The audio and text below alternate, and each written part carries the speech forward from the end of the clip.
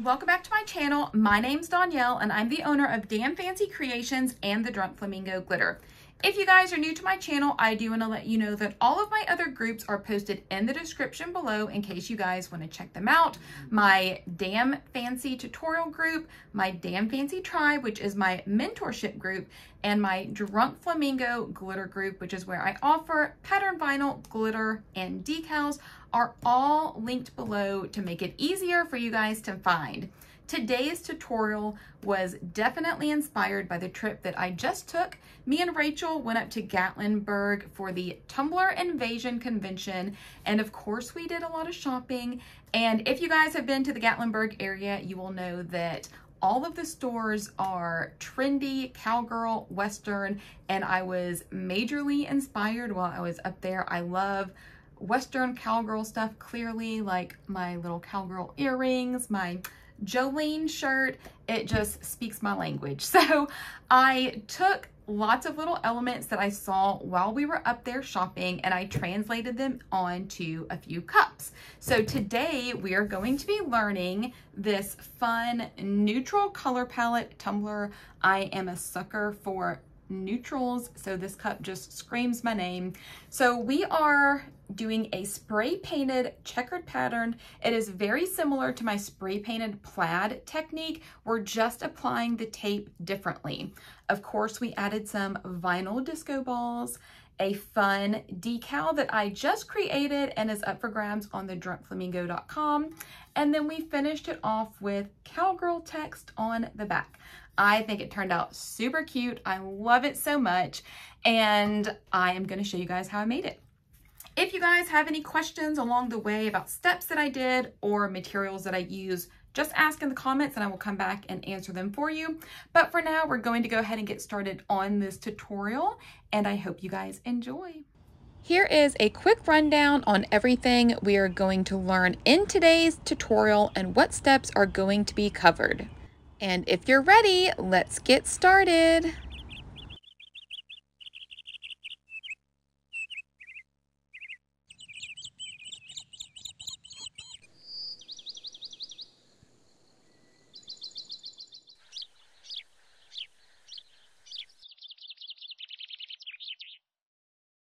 Alright guys, so we're going to start with a 20-ounce skinny from the Stainless Steel Depot. I spray painted this with a flat white. I also taped off the rim on the bottom just so we would get a nice clean line for our spray paint, and then we are going to start taping. If you guys have watched my spray painted plaid tutorials, which are also up on YouTube, this is pretty much how we start out. We are laying lines of tape, and then we are removing the middle tape because this is just our spacer. And we are going to do this all around our cup. I never measure. I don't get them exact. If you are somebody who likes to be very precise in your tumbler designs, then you can definitely calculate how wide each section should be and divide it that way. I just apply my tape lines, and if one tape line is slightly smaller or larger than the other ones, I just space them out accordingly, which you will see me do here. So this one right here, I'm just moving it over slightly so that a couple sections, we're just kind of evening out those tape lines so that when we spray paint it and get everything pinstriped off, the larger sections are not going to be noticeable. So here is where it differs from my spray painted plaid tutorial. If we were doing a plaid, we would spray paint our tumbler now, but we are not going to do that. We're going to move on to step 2, which is applying the tape lines down the tumbler. So like I mentioned earlier, it's very similar to taping for a spray painted plaid. We're just taping in different steps. So we're basically skipping the first spray painted step and we're taping.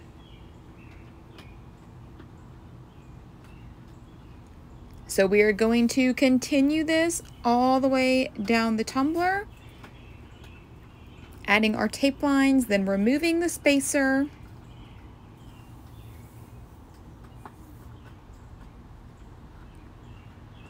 And I'm just going to let this play because I know a lot of people get confused on the tape lines, when to tape, when to remove the tape, when to spray paint it. I still get questions all the time, even after people watch my spray painted plaid tutorials. And I'm sure I'll get questions after people watch this tutorial as well. So I'm just letting it play. I'm not going to speed it up.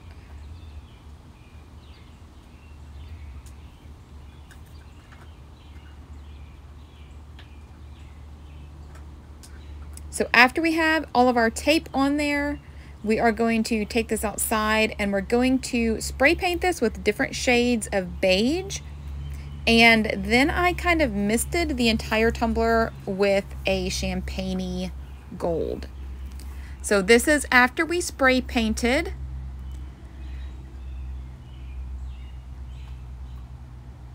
And the next thing we're going to do is remove all of this tape. I was looking for my little tweezers and I could not find them anywhere. I have like 5 pairs and I can never find them when I need them. So I am just going to use these tweezers to remove the tape. And just like my spray painted plaid, I am not getting rid of this tape. I am sticking it to the side of my desk and I am going to reuse this for the next step. That way we're not wasting a whole bunch of tape. And also, since this tape is going to be applied over what we just spray painted, I like to use tape where some of the tack has been removed.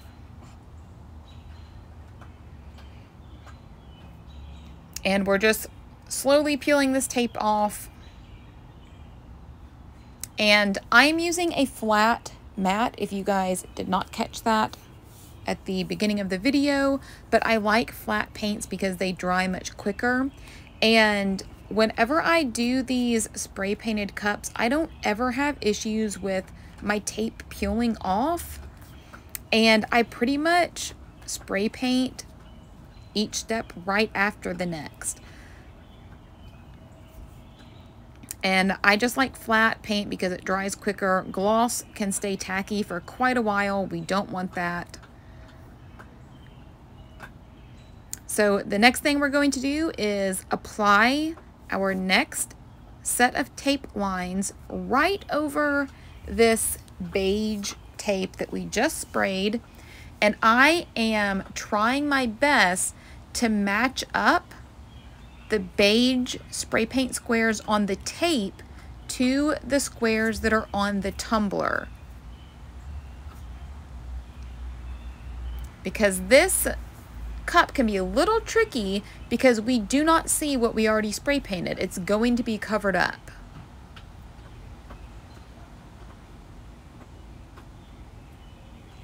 And since some of our lines were a little larger, if you will remember how we had to adjust that tape, I'm just applying another piece of tape right on top of what we just applied, just to cover that small section of spray paint that is peeking out under that tape. But I'm still kind of lining up those spray painted squares right on top of what we already spray painted. And we're just doing this all around the cup.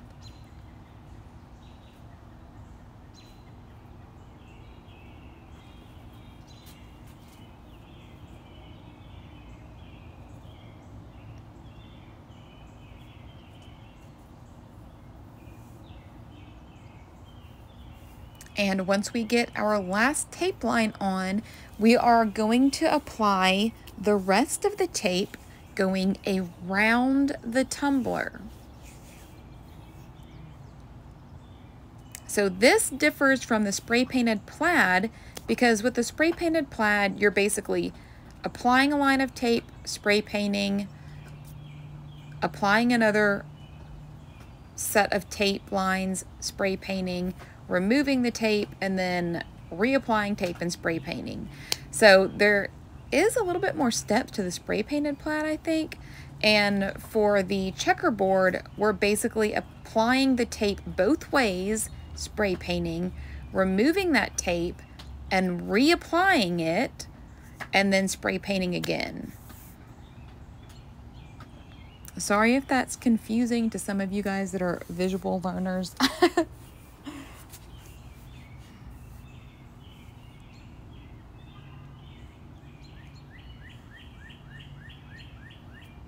But I know it can be hard to keep them straight.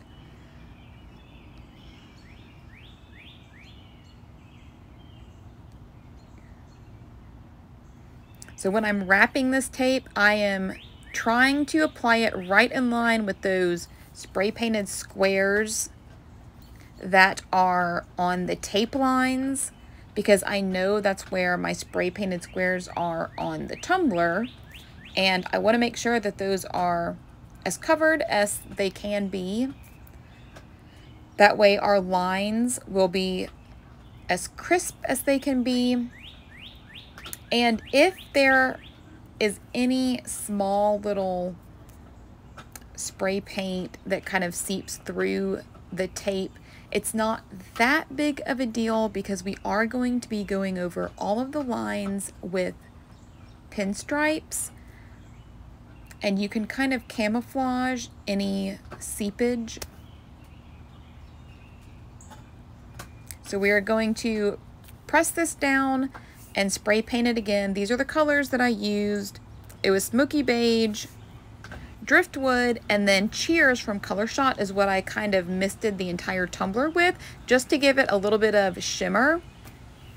So once we have our second spray painted step complete, we are going to remove all of this tape, and at this point you can go ahead and discard it. We will no longer be using this tape.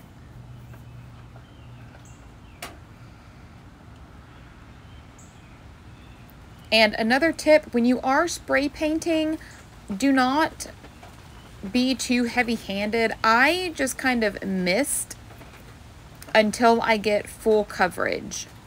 So I will mist with one color, then I will go in and mist with another color, and if I can still see that white through, I will go back and mist with the first color just until I get full coverage, because unlike the Buffalo plaid tumblers, where I typically just mist to get partial coverage, I want full coverage when I'm doing a checkered pattern. You don't have to have full coverage if you don't want it. That was just my preference for this particular cup. So I was loving how this cup turned out already. The next step is going to be to apply a layer of epoxy. I'm just going in with Artistry's Fast Set, and I'm using white linen. I just wanted a little bit of sparkle. Now, if you wanted to, you could have gone ahead and applied your pinstripes, but I personally only wanted the glitter to cover the checkered pattern.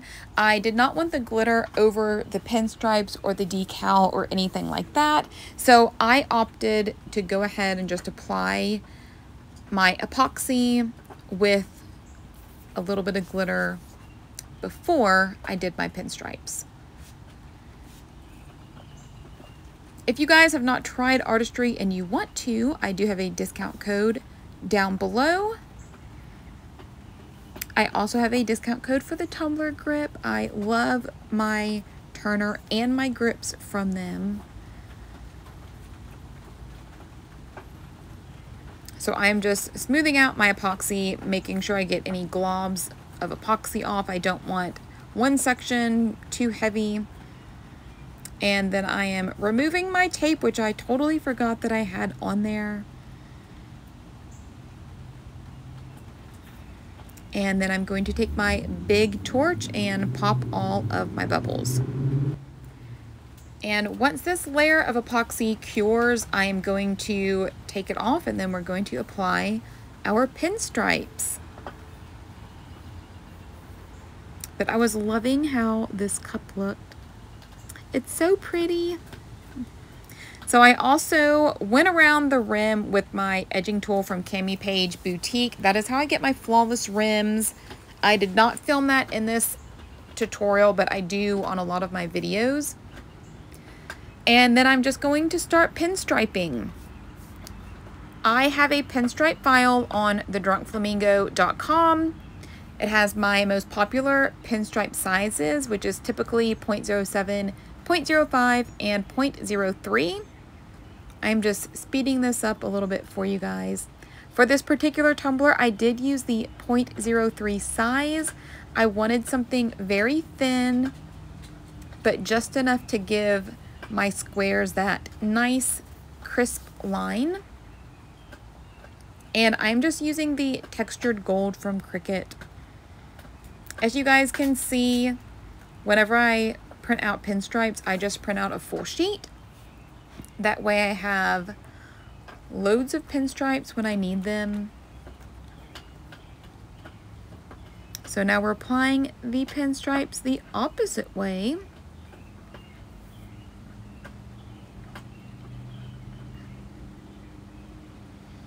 And I knew for sure that I was going to apply this decal that I designed, the Let's Go Girls.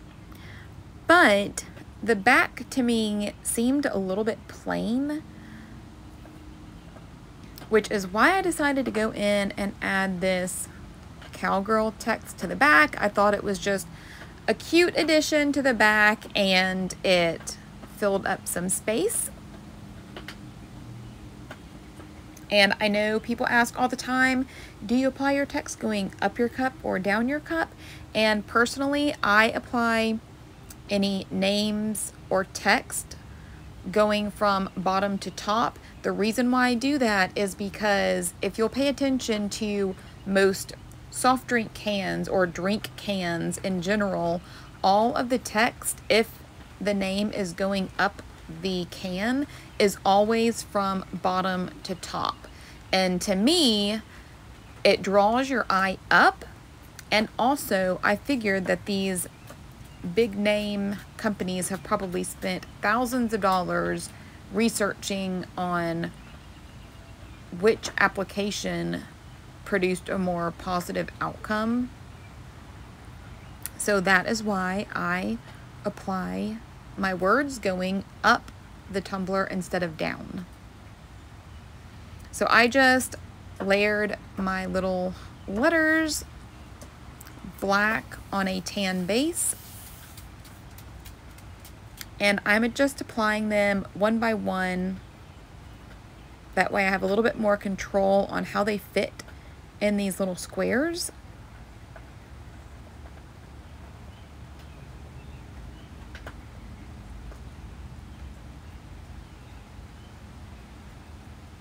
And as you can see, I do not smooth them down until I get them perfect. I did have to go and adjust this little R.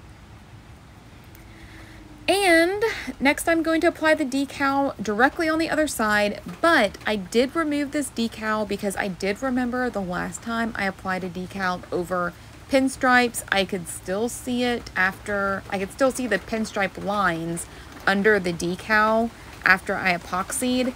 So I just removed it and epoxied one more time and then reapplied my decal. So don't be like me, don't try to save a step, just epoxy those pinstripes and then apply your decal. So now the decal is on and it's nice and smooth, and I was still thinking that this cup was lacking a little, so I decided to print out these decals. I love these little disco balls, and I definitely think that this is what the tumbler needed. So I just printed them out in different sizes. It will depend on what tumbler you're using. This was a 20-ounce tumbler. If I were using a curved tumbler, which is thicker up top, or even a 30-ounce tumbler, then my disco balls would have been a larger size. I will link these below for you if y'all need some disco balls. And yes, I did weed all of the tiny little squares out from the solid disco balls. And some of these solid disco balls, they were originally missing some of the little panels, which I thought was cute. So for the ones that were not missing any panels, I did kind of remove some of them just to give it kind of like that highlighted look, like the light is hitting it in those sections.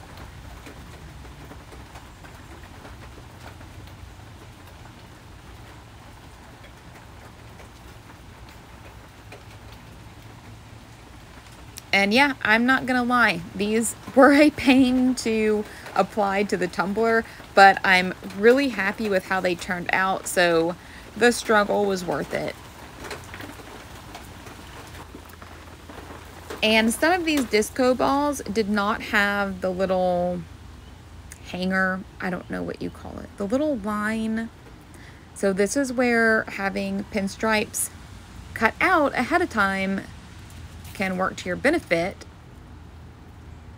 So I just took some black pinstripes, the thinnest one that I had, and just applied them to the top of my disco balls like their little hanger.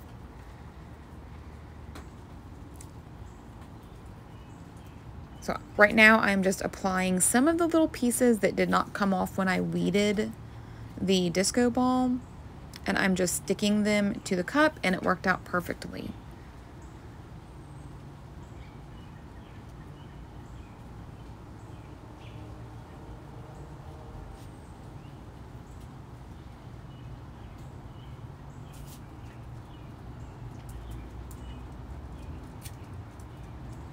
And I'm going to do the same thing for this one. There were just a couple little pieces missing at the bottom that did not come off when I weeded it. So I'm just applying them now. That's why I don't ever wad up my discarded vinyl, because you never know what piece is missing until you get it on your cup.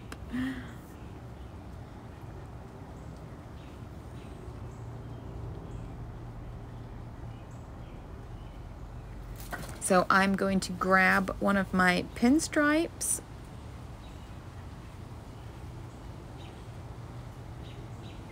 and I think this pinstripe is 0.05 in size, but it doesn't really matter.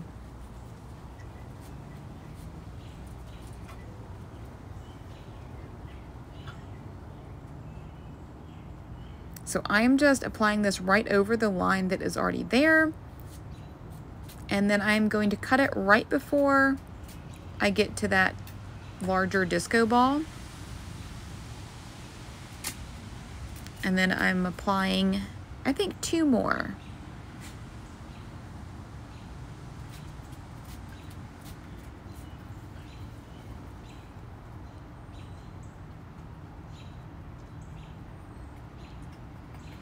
So once I have this on my cup, I am going to take my Quick Seal from Artistry.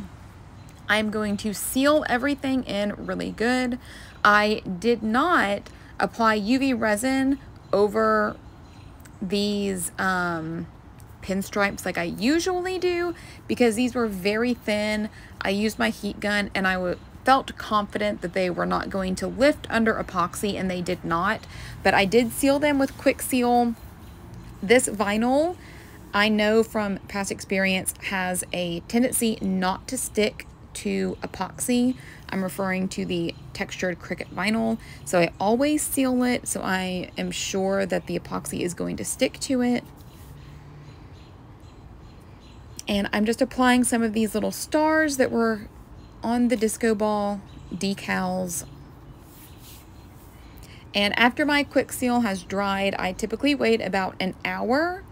I am going to apply 2 final coats of epoxy, and then your tumbler will be complete. But of course, my last layer of epoxy got a little piece of fuzz stuck in it right on top of the decal, so I had to sand it down and reapply the final coat of epoxy, and then it was complete. So here are some finished pictures of this tumbler. I love how it turned out. I hope you guys do as well. If y'all decide to try this tumbler, please post in one of my groups because I love to see what you guys come up with.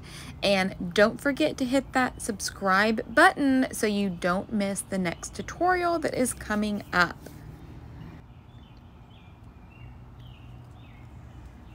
If y'all enjoyed this tutorial or learned something new, please be sure to like, subscribe, and share. Don't forget to catch the next video coming up that was picked just for you. As always, if you're looking for more tips, tricks, or tutorials, be sure to check out my tutorial group, my Damn Fancy Tribe, or the Drunk Flamingo Glitter group. All are linked in the description. Thanks for watching.